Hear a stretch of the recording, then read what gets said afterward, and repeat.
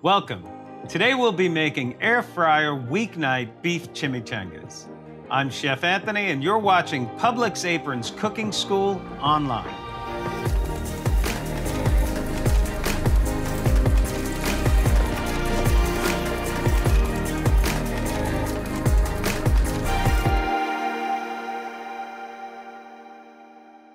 So let's begin with our filling for our chimichangas. So we're going to start with fully cooked pot roast. And this has been reheated according to package directions. And we're going to shred that up just a little bit. We also strained some of the excess gravy off of it so our filling isn't so wet, okay? Then we're going to add some Spanish-style rice, which has also been heated according to package directions.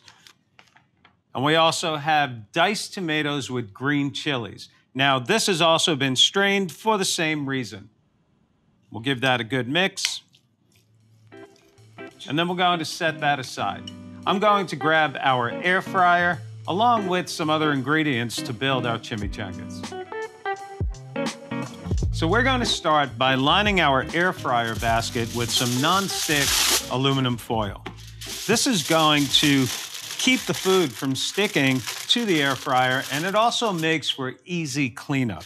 So once you have your basket lined, you want to put it in the air fryer, and we're going to set the temperature for 400 degrees.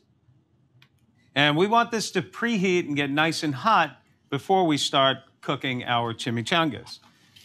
Now, I took these tortillas and put them in the microwave for about 30 seconds. That's really important because it makes them more pliable and easy to roll without cracking. We're going to take some queso blanco dip and just spread a little bit right across the center of the tortilla. And we're using a Southwest style corn blend. Put that right in there as well. We'll take a 3-cheese Mexican blend. Put a little bit of that right on top. And then we'll take our beef and rice and tomato filling, and we're going to set that right on top. Now, as much as you might think that this isn't going to be enough, you don't want to overstuff this because you don't want them breaking open. So now we'll take the bottom of our tortilla and fold it over the top. We'll bring the sides in, and then we'll finish it just by rolling it forward. We're going to set this aside and build another one now.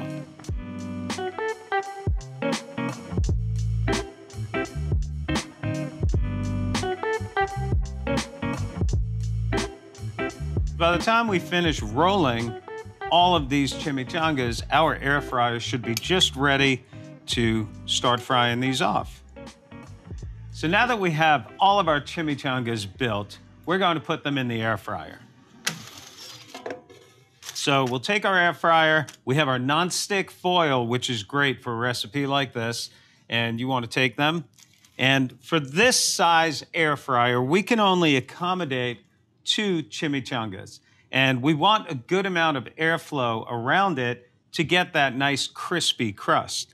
The butter that we're going to brush on top will also enhance that crust by giving it that fried feeling. So we'll put that in there.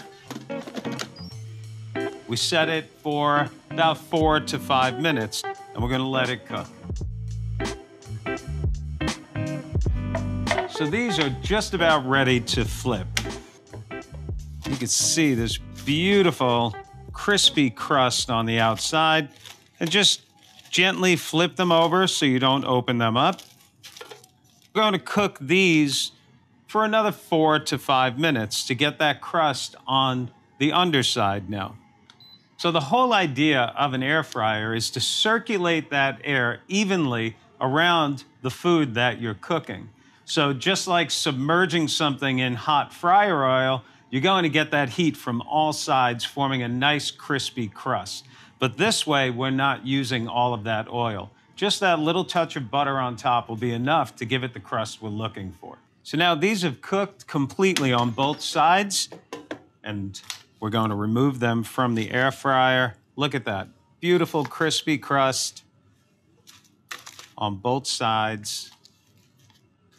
And now we're going to repeat that process. We'll take 2 more, put them in there. Be careful because your air fryer basket is hot. Make sure they're on top of that aluminum foil. brush them lightly with butter.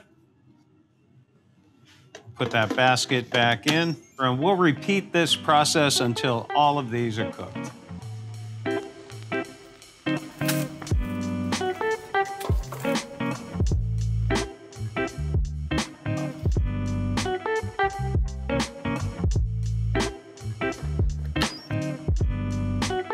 So now that they're all finished, I'm gonna let them cool a bit, and I'm gonna go grab a plate, and I'll be right back. So now that these are complete, it's ready to taste them. So I'm gonna cut that in half. Oh, listen to that crunch. You can see all the cheese is melted inside.